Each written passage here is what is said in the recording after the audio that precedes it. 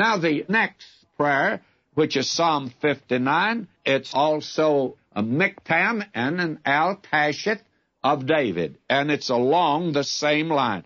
And prophetically, this psalm describes the suffering remnant during the tribulation surrounded by enemies. I'll not go into detail there. Then the 60th is the last of these miktam psalms, and it is a time when actually David was victorious. He was victorious over his enemies.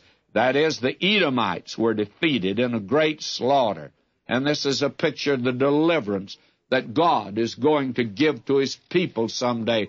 O God, thou hast cast off, thou hast scattered us, thou hast been angry, restore us again. And now there is that cry in verse 6. Here is the answer. God hath spoken in his holiness. I will exalt.